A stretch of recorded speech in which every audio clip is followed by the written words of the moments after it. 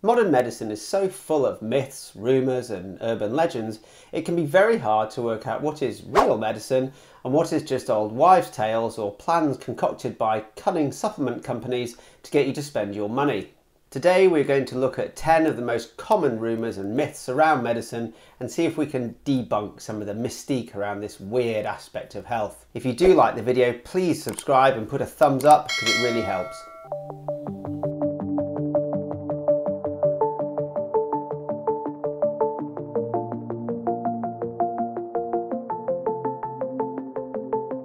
Number 10. We only use 10% of our brains. The idea that somehow we've evolved to only use 10% of the capacity of our brain seems somewhat farcical, but it actually originates from a 1908 book by William James, psychologist, who stated we only use a small percentage of our brain. Even holding someone's hand we know crosses at least 10% of our brain's regions, and it's impossible for our brains to use less than 100% of what we've got. The reason we know this is because if you simply don't use part of your neurological function in your brain, it degenerates, which causes dementia, Parkinsonism, various other neurological problems that we would see. And just to clarify, in case we weren't sure if we ever used 100% of our brains, we just have to think about the process of evolution. Evolution has designed a very efficient brain. There is never going to be a system whereby it's created something that we don't use or have a backup or a bit that we hadn't realised we had before. That's not the way evolution works. Our brain is 100% working as it is, and we can't really get any more out of what we've already got. Number 9. Eating food before bed makes you fat. This rumour is so well ingrained that it's actually become part of generalised health advice. The theory is that if you eat food just before bed, you're not as metabolically active. So of course you go to sleep, this food isn't burned up and somehow it then gets stored as fat. Our metabolic drive when we're asleep is actually remarkably similar to when we're awake. Our brain still requires glucose, our body still needs to heal, and our heart still pumps blood around the body. What we're really trying to get people to do is just reduce our total calorie intake, and this is how the technique works. By closing or reducing the amount of calories we eat in the day, this has a greater beneficial effect on our health. Number 8. Going out in the cold causes a cold. Many of us as kids can remember being told to wrap up warm when we go outside, otherwise there's a danger we could catch a bug. Of course we used to poo-poo this, thinking this was just overprotective parenting, but there seems to be some data that might prove this correct. For several reasons, we see people getting more colds and flu-like illnesses in the winter compared with the summer. When we go out in the cold, this causes our veins and arteries to constrict. It is this constriction that stops them acting as effective filters when bugs get up our nostrils. In addition to this, certain types of viruses, in particular rhinoviruses or other ones that might cause the common cold, can also be affected by temperature. They appear to be more active at lower temperatures, but even with these factors taken on board, the biggest reason we see an increased number of coughs and colds in winter is simply hanging around with other people. In the summer, we spend more time outside, air circulates better and bugs simply can't transfer from person to person as easily. In the winter, we all sit inside, closer environments, huddle around the warmth and spread each other's disease. Number 7. Injecting someone's heart with adrenaline if they're not breathing could save their life. I've seen several movies including RoboCop, Pulp Fiction, even The Rock, which suggest that if you've stopped breathing, an injection of adrenaline into your heart could get things moving again. People do have EpiPens, and it's for acute anaphylaxis for allergies. We never stick it in someone's heart. The heart is surrounded by several layers, including a pericardium and myocardium, which is the muscle layer. If you stick a needle straight into that, not only are you going to damage all the tissue, you're very likely to damage the heart muscle itself, and it's never going to start working again properly. More worrying than this, of course, is how you're going to get to that heart in the first place. Jamming a big needle through someone's chest, you're very likely to hit a lung, which again is going to cause a bigger problem as you've now created air, or worse, blood, into a space that shouldn't have been there. Adrenaline can save people's lives, but you really want to put it into a vein, not into someone's heart directly. That's just prone to disaster. Really just don't do that. Number 6. Starve a fever, feed a cold. Or is it feed a cold, starve a cold? Starve a fever, feed a cold? I'm not sure. Either way, it makes no difference.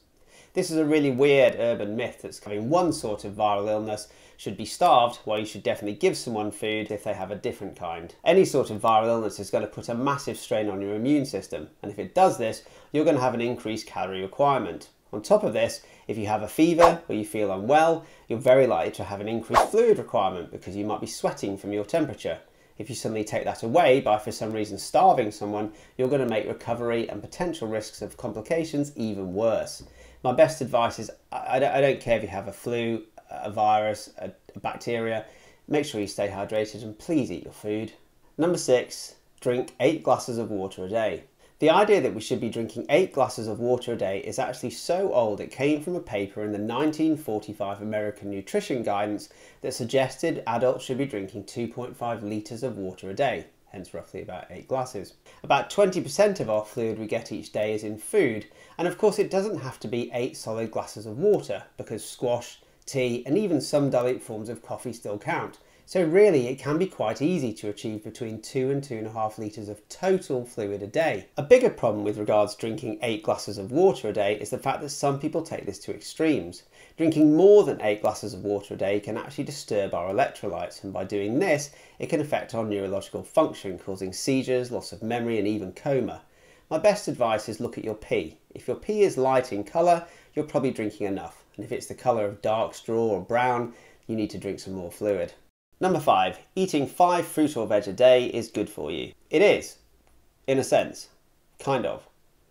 Well, in reality, this is just a number that was used by health agencies to try and get us to eat more fruit and vegetables, which we're generally not very good at doing. 100 years ago, it was harder to obtain easy convenience food. Processing wasn't there, and in general our diets tended to be healthier. Yes, we died earlier, but this wasn't because of our fruit and vegetable consumption. We know that eating a variety of fruit and vegetables is associated with a range of improved health benefits, including a decreased risk of heart disease and stroke, decreased risk of diabetes, dementia, and various other health benefits aside.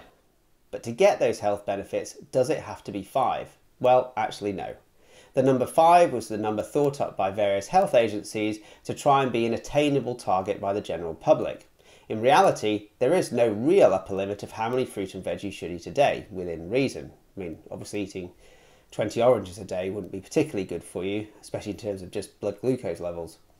But the idea really is that 5 is the minimum. We want to try and get as much fruit and vegetables through a variety of sources in our diets as possible, and this really does have tangible health benefits. Number 4, gluten is bad for you.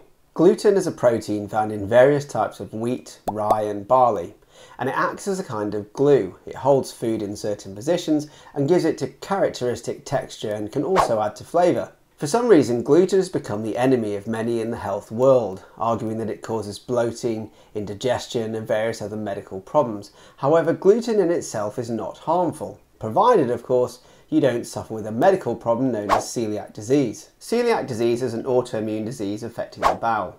This means that when patients that are celiac eat gluten, it actually damages the small intestine. For these people that do suffer, it can cause malabsorption problems, including diarrhea, bloating, stomach pain, but also increase the long-term risk of bowel cancer. For this reason, patients that are truly diagnosed as celiac need to avoid eating gluten because it could cause long-term health risks. However, not all people that get the side effects or symptoms of eating gluten are actually celiac sufferers. Time and time again, I see people that say they must be gluten intolerant because when they eat a sandwich it makes them feel full. I like the feeling of being full when I eat a sandwich, and it is probably the effect of gluten that's doing this. But this does not mean that I'm suffering celiac disease. The key differential is working out whether you have that sensation of bloating or fullness simply by eating bread versus what is a diagnosed medical problem and a true gluten intolerance. For the vast majority of people, eating gluten is absolutely fine. If you want to feel full, have some food that has gluten in it. Of course, if you're celiac, probably best you don't. Number 3, eggs. Good or bad? Every few years I get asked if I'll provide a comment on the safety of eating eggs. And it's strange because there's no real evidence that eating moderate amounts of eggs per week will really cause any adverse health problems. The misconception around eating eggs really comes from the yolk. Splitting the egg into two, of course, the white is very high in albumin and protein levels, whereas the yolk tends to be higher in cholesterol. However, eating a single egg only has 75 calories in it, about 1.6 grams of saturated fat, and it also has multiple amounts of healthy fats, omega-3, 6 and 9, various vitamins and minerals. So in practice, the positive benefits of eating eggs largely outweighs any negatives you might get from the small amount of saturated fat you consume. Overall, it's pretty safe to say you could eat at least 3 eggs per day and have no real adverse health risks at all. Eggs are pretty good for you. Number 2, sugar makes children hyperactive.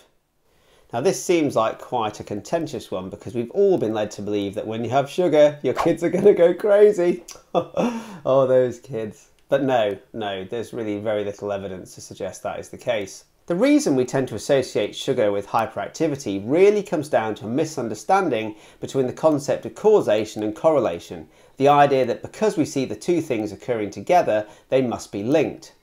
However, there's some very interesting studies that looked at whether children actually become hyperactive when you give them lower calorie drinks. Most of the time, the hyperactivity is actually based on the parental behaviour. The parents assess how their kids are and they say whether they're hyperactive or not. And in these studies where they gave them low calorie drinks, the parents still said they were as hyperactive as before. We think the real reason sugar is associated with hyperactivity comes down to the time of year and time of events when children are given sugar. So, most of the time kids are given sugar at either birthdays, parties, Halloween, Christmas, and other times where they might be hyperactive already. This isn't to say that some people may not have specific and very individual reactions to food, but in general, it's safe to say that sugar itself doesn't make you high. Number 1, if you stop exercising, your muscle will turn into fat. Amazingly, this theory has actually gained reasonable amounts of credibility, and yet it makes no physiological sense at all. So, muscle tissue and fat tissue are entirely separate. They're not really linked in any particular way, they are separate structures, just like your bone and your eyes are completely separate structures. And the idea that somehow by not stimulating your muscles they're going to morph into a different type of tissue doesn't really make sense. However, if you were training very hard and eating a high calorie diet to maintain that muscle, and suddenly you stop exercising but eat the same, then those calories are going to go somewhere. The muscle that was there is going to atrophy and generally shrink down, but that calorie intake has to become something and therefore it's going to become fat. So it's not as if we're going to have a direct change whereby muscle becomes fat, but if you stop exercising and you don't adjust your diet accordingly, you'll still put on the weight. Hopefully you found this video enjoyable and maybe even marginally educational. If that is the case, a thumbs up and a subscription would be great. And for more advice and health tips, please go to our website at www.h3health.co.uk.